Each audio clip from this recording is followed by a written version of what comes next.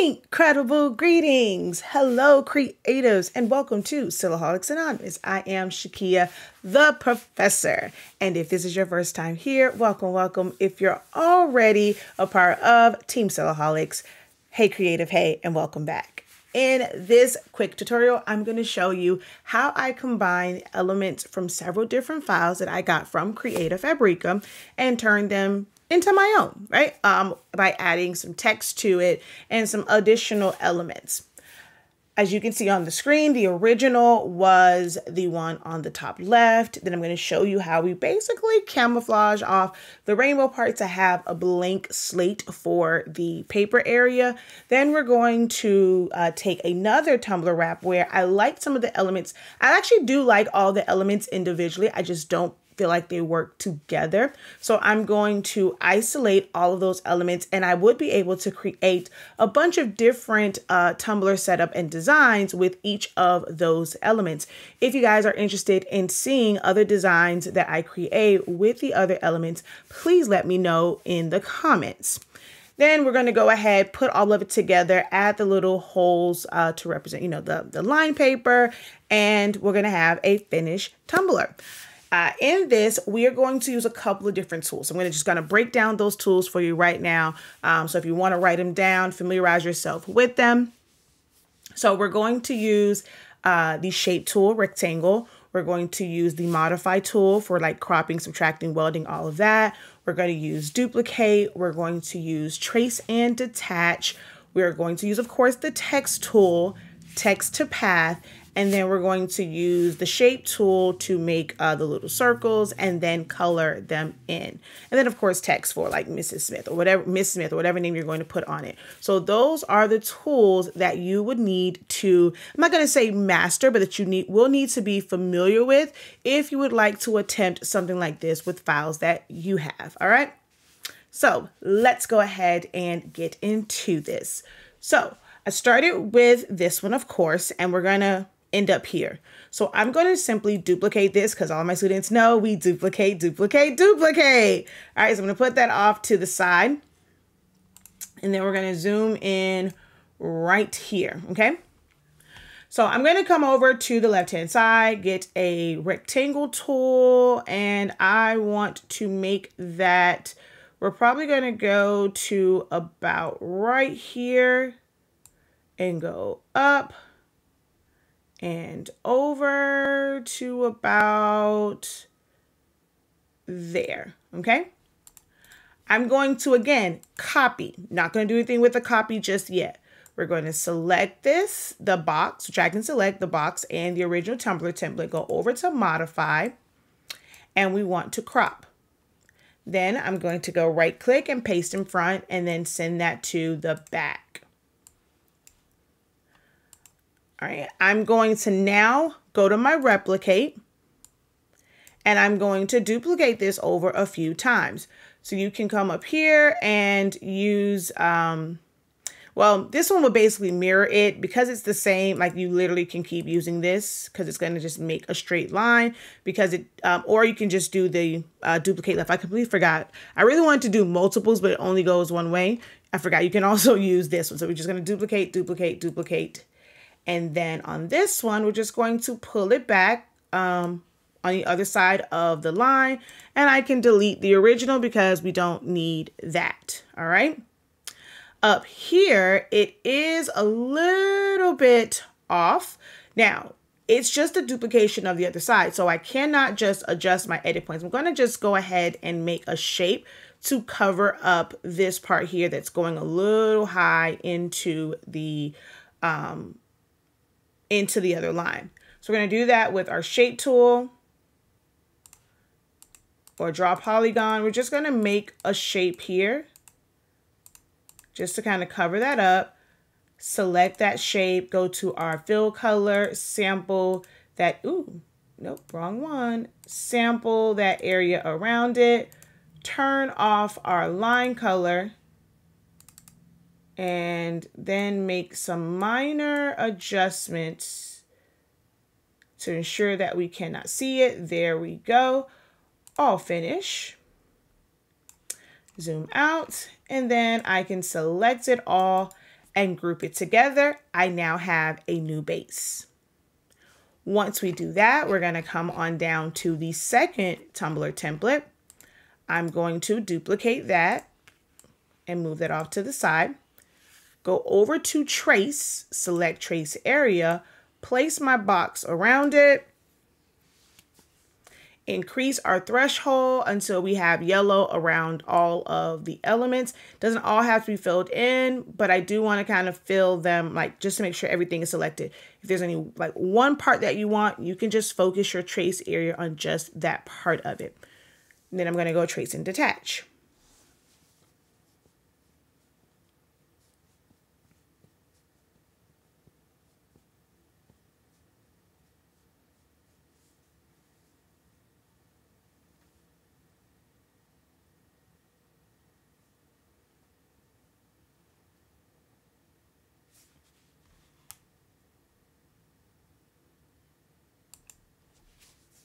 It's taking a little bit longer. Hopefully it doesn't shut down. It's because of all of the open areas and gaps, so it's trying to read all of that. Sometimes this does take a little bit longer than if the whole thing was solid.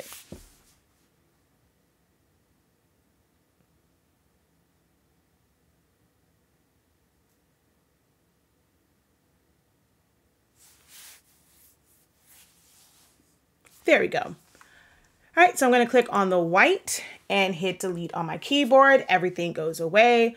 So I now have all of these areas isolated. So we're going to click there, and then we're going to, you can make this a compound path or you can group it together. Same thing for all of the elements up here. Okay, so I just want this one. So I'm going to bring this over, or should I say up, to my template that I modified. We're going to bring to the front. And I also want to make sure that this is the right size that I need it to be.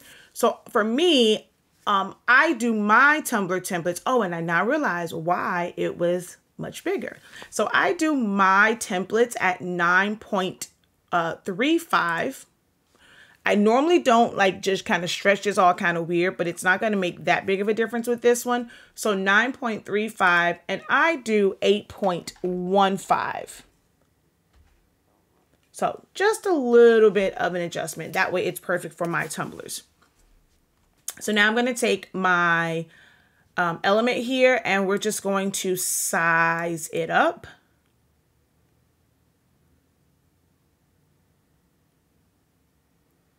I'm going to place that right there.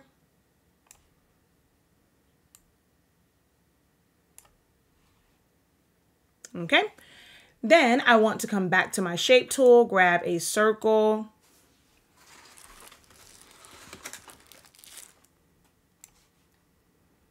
It doesn't have to be a perfect circle for this. If you want it to be a perfect circle, it can be.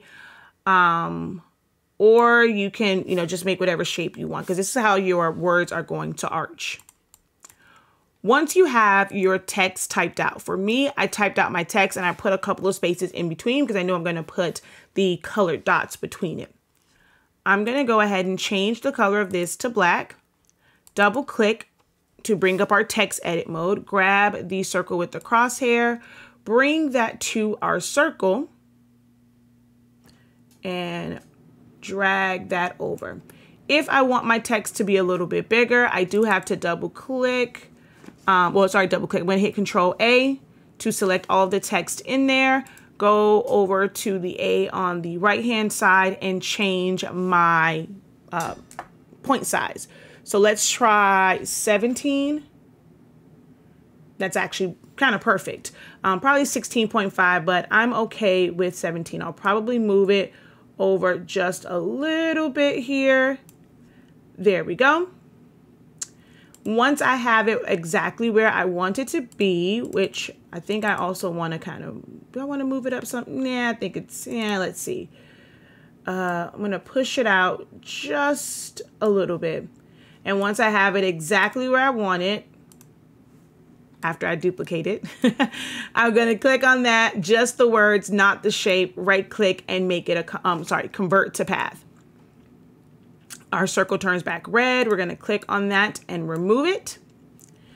And then we're going to go back to the circle, hold down shift, make a really small circle here.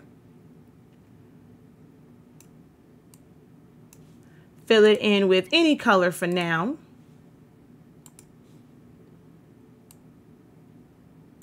Remove the line color. And normally I would have a color chart already ready to go. But to do the colors, you can sample colors from within your design. So I'm just going to go yellow.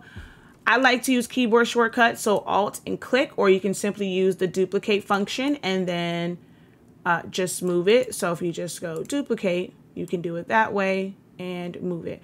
But I like keyboard shortcuts. It is Alt, click and move on a PC, Option, click and move on a Mac.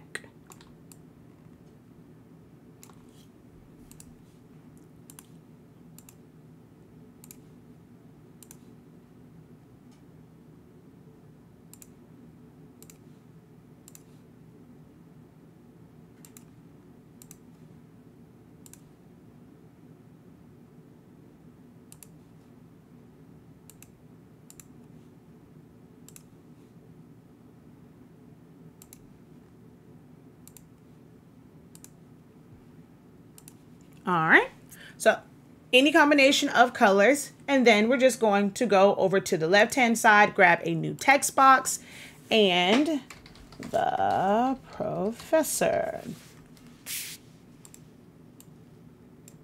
Now, I really don't remember what font that is, so we're just going to ungroup this one.